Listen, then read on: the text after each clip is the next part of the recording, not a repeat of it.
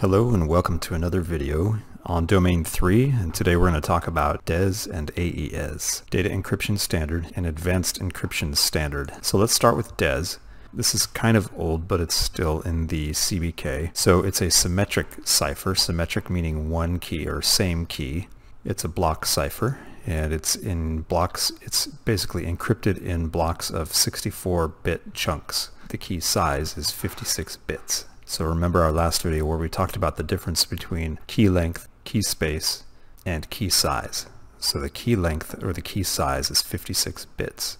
Key space is going to be the number of different combinations. So this number, DES, can be 2 DES or 3 DES, it just depends. So the number that appears here is going to indicate how many rounds of encryption the DES algorithm is going to use, or how many times is it going to encrypt. So the CBK presents 3 different iterations of DES, of triple DES I should say. Triple meaning it's going to encrypt it 3 different rounds. So you have triple E2. So this, and you're probably panicking right now, I did too when I first saw this in the CBK, but the E stands for encrypt. So it's encrypt, encrypt, encrypt, and then the 2 over here is you're going to use 2 different keys.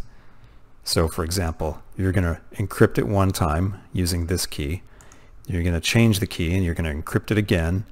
And then the third time, you're going to use the same key that you used the first time.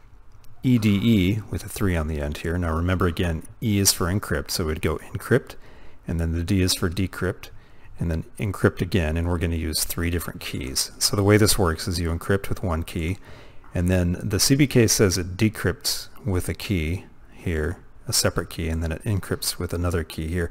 I'm not exactly sure how that works. The thing that I think of or thought of when I first read this was that maybe they're talking about a kind of a public and a private key thing here. So if anybody knows, feel free to leave something in the comment box.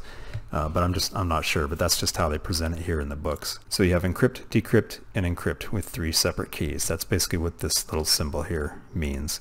And then you have triple E3, of course, which means encrypt, encrypt, encrypt with 3 separate keys. So you're going to encrypt with that key, you're going to encrypt with this key, and then you're going to encrypt again with this key. AES stands for Advanced Encryption Standard. And again, this is a symmetric or same key cipher. And it's encrypted in blocks of 128 bits. And our key length or our key size is going to be 128 bits minimum, and then you can go up from there.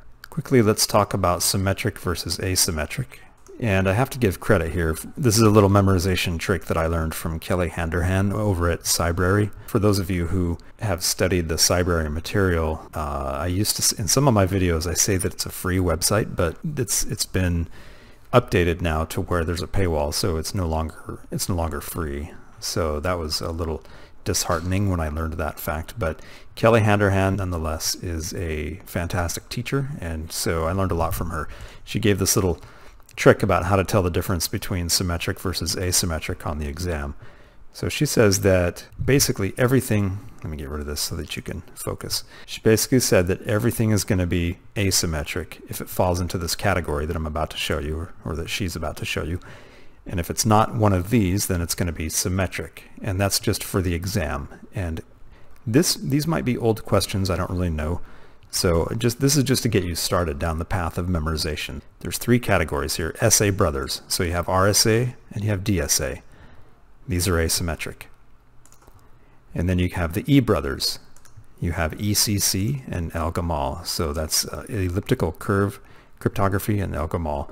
And then you have up here, of course, this is RSA, Rivis Sherman Alderman or something. I forget how to pronounce that. And DSA, I don't remember what DSA stands for. And then the 3rd category here is DH, has a knapsack. And DH, of course, being Doogie Howser. So if you've ever seen the show Doogie Howser, apparently he carries around a bag or a knapsack some of the time. And so this is a good way to remember it. As always, thank you for watching. Head over to CISSPrep.net, where we have over 1,200 practice questions, and you can access our free super study guide. Thanks and have a great day.